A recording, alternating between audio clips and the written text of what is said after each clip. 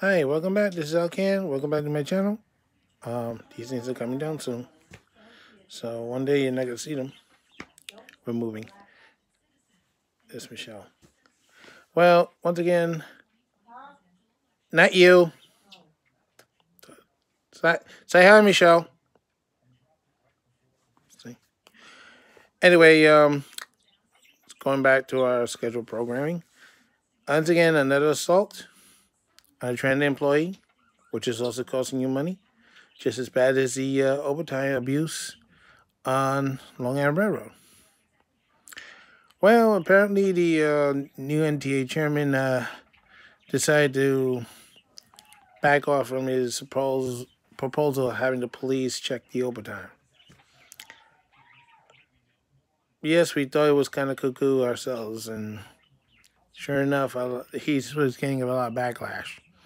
You think it would have been support, but instead it's backlash. And I said the same thing. This was a knee-jerk reaction. Now, one of the other board members said there should have been a former prosecutor come in and check the overtime. That, I think, is more reasonable.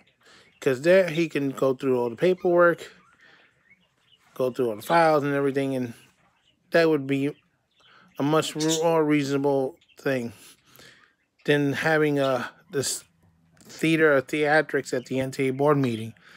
Former TA President Samuel, now the head of TWU, was blasting them. I mean, really, the abuse was taking place in the maintenance department. Not where the engineers are, not where the brakemen are, not where the conductors are, because they're under 10 hours. FRA. The guy in question, he did 15 hours with a geometry train. That's where the question is. Even the governor is saying, how the heck is he doing this? Like, does this guy even go to sleep? So, this is the debate going on. Meanwhile, you have another employee getting attacked on the F line.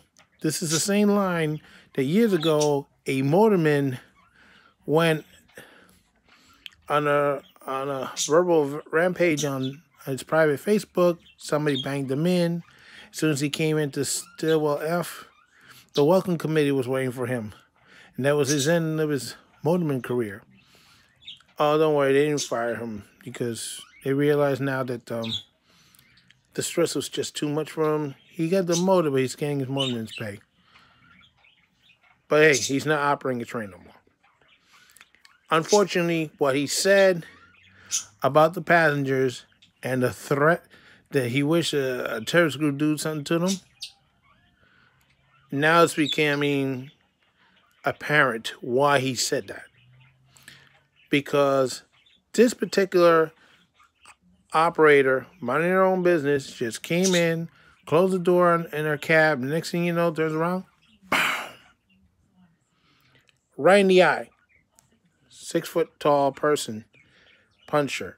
I don't know the description of the person. I don't even know if the person's African American or white. It doesn't matter. It's still she got punched in the face. She had a nasty shiner. You would think her story would end up in the front page, maybe the big section or the early pages. No, it's on page 11. This is just as bad as the overtime abuse because it's costing you money, the taxpayer, and the people pay the fare. Because while she's out, and by the way, if you get punched in the face, the USA Transit considers that a head injury. So she has to be out at least a week. They can't let her operate a train because if something were to happen, then you're going to get lawsuits from the operator and the passengers. If something were to happen. So, at least a week. We don't know if she's going to take more. So, if you saw the news conference, she's not goofing off.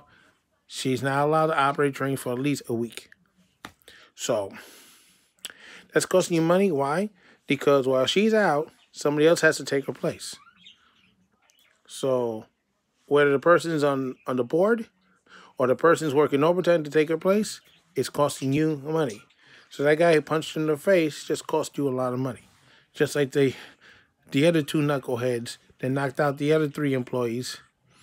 Stabbing and the urine. That's all costing you money. Every time you assault an employee, that's costing you money. Because they got to pay the medical expense. You got to pay for the missing personnel. Because somebody's got to take their place. And if they don't get somebody taking place, then it's going to be a problem. Because the trains get screwed up. And I remember a situation like that with a drug test one day. There were three jobs open, but only one was filled. Why was that? I was on overtime, and the other 2 people were called out for a random drug test. It caused a huge delay on the airline. And back then, as soon as you said, well, they asked, why are the trains are freaking late? I said, hey, because we're missing people because of drug tests. Oh, that's good, that's great. Not today. They didn't say, F you. I want my train on time. So, once again, stupidity at the works, as I would say. And I'm fortunate that Motorman on the F line, who got taken out of service for saying that crazy stuff on Facebook, he is right. A lot of these people are basically out of control. No, I don't advocate violence against them because that's not going to solve the problem. Because, as you'll see, people are doing violence against each other on the train and the employees. Is it solving anything? No. It's only costing you more money. And I'm not worried about me getting a strike because I'm not getting paid for this. So, solution is you're going to have to crack down on these people who keep doing this. And you're going to have to make them pay every penny the authority loses when this employee is out on medical. Every penny. This is the only way you're going to get them to stop. When they realize they're going to pay thousands and thousands of dollars what they owe to the authority, they're going to stop. They don't got that kind of money in their pocket. They think just smacking somebody, that's it. No, that doesn't work that way. And that probably doesn't include the lawyer's fees. Because New York City Transit, when they find a person, they're going to want to recuperate what they lost because they can't get it from the employee. They have to get it from the person who caused the assault. So, it's just one crazy thing after another. And again, with the overtime situation, I think a former prosecutor looking into that is okay. The idea of having the police checking every worksite and everything, cuckoo. And if you're watching the new MTA chairman, your idea is cuckoo. Because if they had done that with the pension scandal back then, with the people putting in the fake claims of disability, you would have never gotten the cooperation you'd gotten and solved a lot of these cases. So basically, I'm calling for is you want to put the prosecutor, that's fine. But the thing is, the people who dropped the ball should be punished too. Because if you sign for that overtime and you know it says 15 hours and you didn't question it, then there's something wrong with you. Okay? Like I said, in New York City Transit, you're allowed to work up to 14 hours. Of course, you need permission if you reach a certain time, like 12 hours, whatever. But you're allowed 14, but that's it. Only in emergency you can go past 14.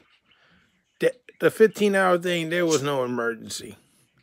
So, I don't know how he got away with it, but he did. And once again, it was like $462,000 a year. When you broke it down, the overtime is like $31,500 a month. I don't even come that close. And I checked the list again for the Empire Center's top 50. There was only 2 employees from New York City Transit that made it. Everybody in that list is maintenance people. No motorman, no conductor, no brakeman, no engineer. Nobody operates the train. So, those people are under the 10-hour limit. Long Arrow Metro North, Staten Island Railway, Path, Amtrak, Freight Lines. We're the only ones at 14. So, and you can thank the fast track also for that, because they cut the service. The D lane always had to pick up the slack, and they cut the lane in half. Well, guess what? If you're on the wrong end, instead of letting you deadhead back, no, you got to do an extra train, and then you get home. You come home 2 or 3 hours late. Then you got to put it in. You know, this is not free service. So, once again, you need a solution to deal with the people attacking the employees, passengers on New York City Transit, and you still need a solution with the overtime abuse on the Long Island Railroad. So, knee-jerk reactions is not going to solve the problem. Getting down to people who keep screwing up will solve the problem. So this is Al Ken saying so long for now, and don't forget to stop. Say bye, Ariana. All right, bye.